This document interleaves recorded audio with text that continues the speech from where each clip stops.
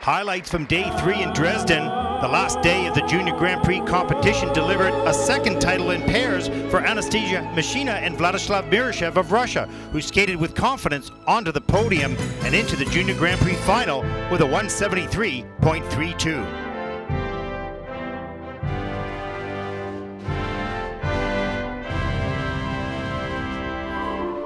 In ladies, a powerful performance both athletically and emotionally by Anastasia Gubanova of Russia earned her not only the title here in Dresden, but also a ticket to the Junior Grand Prix final, and she captured the top score of the season so far and the second highest in Junior Grand Prix ladies history with a 194.57.